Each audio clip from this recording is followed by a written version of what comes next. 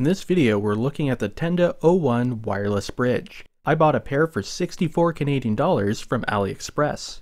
Tenda is a Chinese company that has some distribution in North America. I've seen some of their home routers and mesh Wi-Fi products for sale here, but I don't have any experience with them. Unlike a lot of generic Aliexpress stuff, they do have an English website where you can find firmware updates and other info. The included paper manuals are all Chinese, but you can download some English translated PDFs from their website.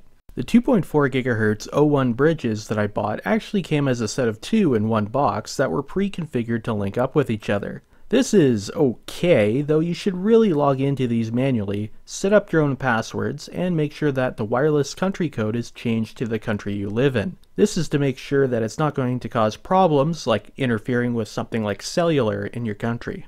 When I looked at the Tenda O1 for the first time, the design felt like it was inspired by the older Ubiquiti NanoStation Loco M series.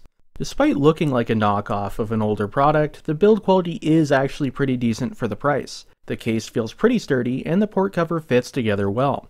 The pole bracket has some screw holes for wall mounting, but it doesn't have any vertical tilt adjustment, though with a 30-degree tall antenna pattern, you shouldn't need tilt in most deployments. Taking it apart shows a pretty simple PCB antenna that appears to be dual polarity. It also has some light pipes and black foam to better direct the light from the status LEDs outside of the case. As far as chips go, there's a Realtek RTL8196E system on a chip and a separate Realtek RTL8192ER Wi-Fi chip. There's no heat sinks on these chips, which could be a problem in warmer climates. The Ethernet ports on the O1 are 100 megabits, though this likely won't bottleneck the 2.4 GHz 802.11n Wi-Fi too much. The included power over Ethernet adapter outputs 9 volts, which is below the 24 volts that most other similar PTP bridges use. This lower voltage PoE could cause issues if you need a long cable run between the power supply and the bridge. As for other accessories in the box, we get some hose clamps to mount the O1.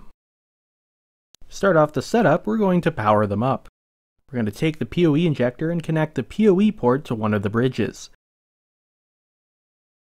Then we're going to connect the other bridge in the same way. We'll then connect our computer to the LAN side of the unit with the 192.168.2.1 IP address on the back sticker. We'll open up the network settings on the computer, go into the Ethernet settings, and click on the Edit button next to IP assignment.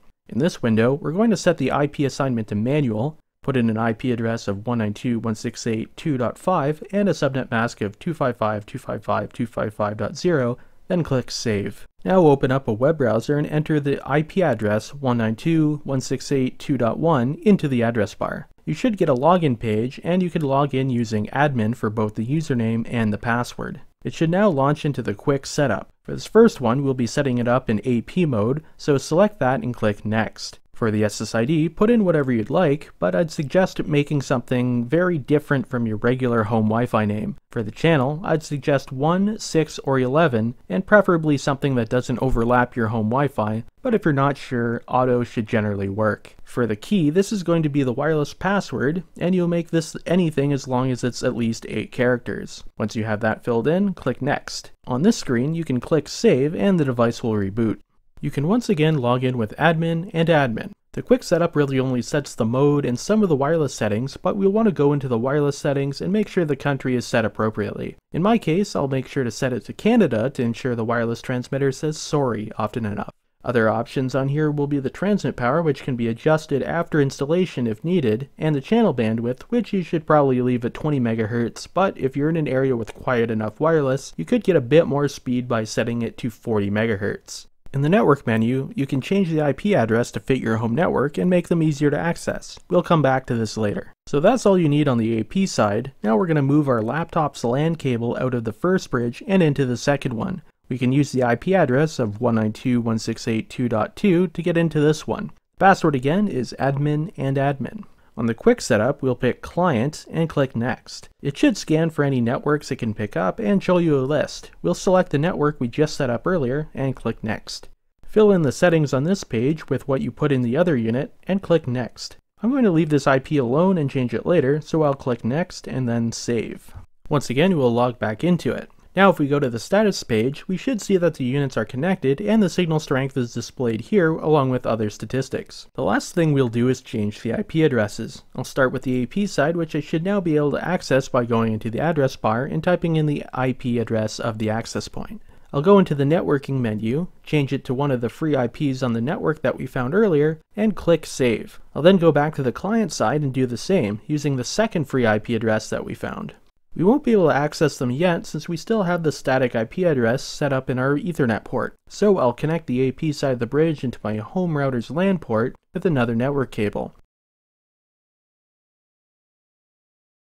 I'll go back into the computer's network settings and set it to an automatic IP address. If everything is working right, our computer should have an internet connection right now, and we should also be able to get into both sides of the bridge using their new IPs. To double check everything is fine, make sure your computer's Wi-Fi is disabled so you know access is going through the bridge. I tested this PTP bridge out by setting it up in my basement just under 40 feet apart, with a laptop running the iPerf3 test on each side.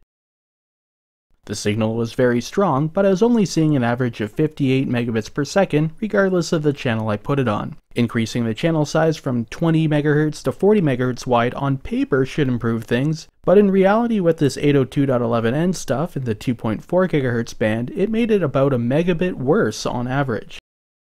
I ran the ping tracer for a couple minutes and the latency averaged 3 milliseconds, but there was a bit of jitter and one drop packet. I have a dozen or so other networks visible from my neighbors, plus my own Wi-Fi stuff, so there's likely to be a bit of interference here. When I tested power consumption, I saw the AP side idle at 1.1 watts and under load I was seeing about 1.5 watts, which is one of the lowest I've seen so far. Despite being the cheapest device I've tested, the build quality is pretty good, and I do like that the manufacturer is releasing updates and documentation for it on their website. The setup process is pretty easy thanks to the clean web interface, and the performance I got with the short test is fine for most things. Unfortunately, the O1 is held back by its 802.11n 2.4 GHz wireless. Relative to other bridges, it's not as fast and it's susceptible to interference from other 2.4 GHz devices. I'm also a bit surprised there isn't a heatsink on any of the chips inside, so I'm not sure if that'll hurt its reliability or performance in warmer climates. The 9V power over Ethernet is also a bit of a weird choice considering almost every other competing device will use 24 volts. And finally, long-term reliability is also a bit unknown. I will say this device is worth using for something that isn't too critical, like extending your Wi-Fi out to a garage or something. It's cheap, easy to use, and built pretty well.